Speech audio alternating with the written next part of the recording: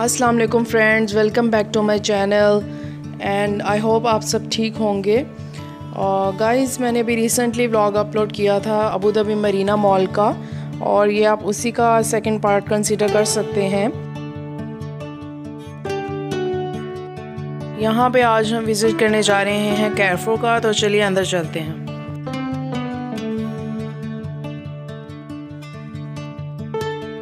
Guys, Lulu की तरह कुछ ऑफ़र्स जो हैं वो हमें कैरफोर में अच्छी मिल जाती हैं। और ये इनका ब्रोशर है जिस पे आप ready steady back to school का स्लोगन देख सकते हैं। This is just to motivate parents and students जिनके लिए स्कूल ओपन हो रहे होते हैं। और आप सबको पता है कि सितंबर का मंथ है, कुछ स्कूल्स में न्यू टर्म स्टार्ट होनी होती है, कुछ स्कूल्स जो हैं वो अपने सेकेंड टर्म के साथ कंटिन्यू करते हैं। सो दे use this slogan for motivation, और डिफरेंट जगहों पे डिफरेंट स्लोगन्स जो हैं वो यूज़ किए जाते हैं।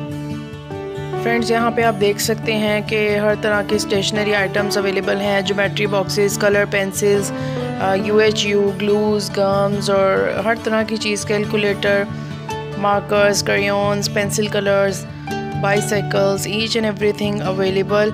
और सब चीज़ों पे जो है बहुत अच्छी सी ऑफ़र लगी हुई थी।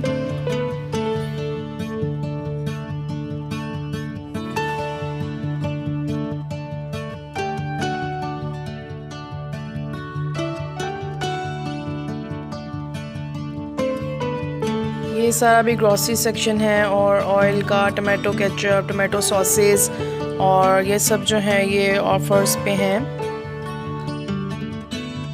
इन्होंने एक बहुत ब्यूटीफुल एक बिग सी बोतल बनाई हुई है केचप की, और उसमें इन्होंने जो है वो टमाटो केचप को डिस्प्ले किया हुआ है। This is just for attraction.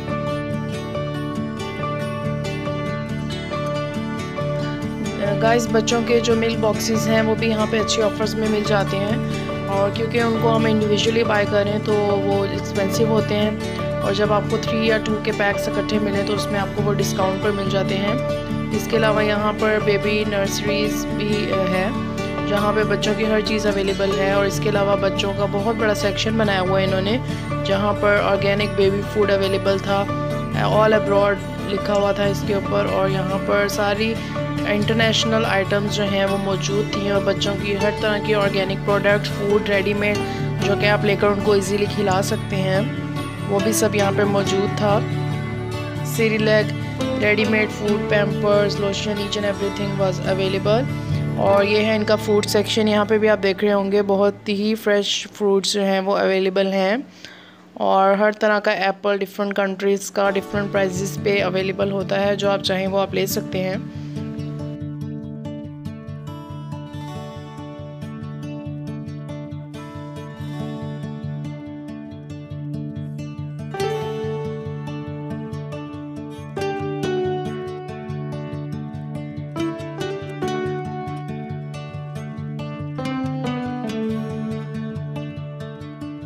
ये सारा इनके फ्रूट्स एंड वेजिटेबल सेक्शन का जो है वो ओवरव्यू है। आप देख सकते हैं बहुत ही फ्रेश वेजिटेबल्स पड़ी हुई हैं, और देखकर ही दिल करता है बाय करने का। बट फिर भी आपको कुछ वेजिटेबल्स इसमें से देखकर लेनी पड़ती हैं, और उनका फ्लेवर जो है वो वैसा नहीं होता जैसे कि हम लोग पाकिस्तान में फ़्रेश वेजिटेबल्स का फ़ील करते थे। एंड सेम लाइक मैंगोज़ भी जो लास्ट टाइम भी मैंने बाय किए थे वो थे तो येलो, लेकिन उनका टेस्ट वैसा नहीं था जैसा कि पाकिस्तान में मिलते हैं।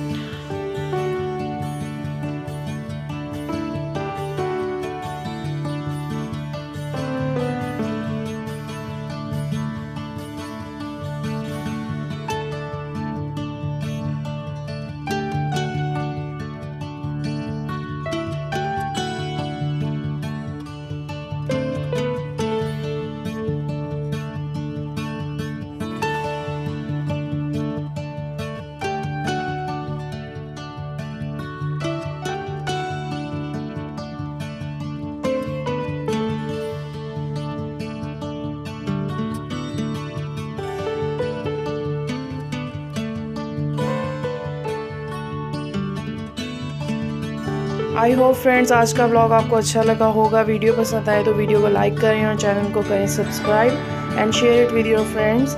आपसे मुलाकात होती है नेक्स्ट व्लॉग में। अपना रखें बहुत सा ख्याल। अल्लाह हाफ़िज़।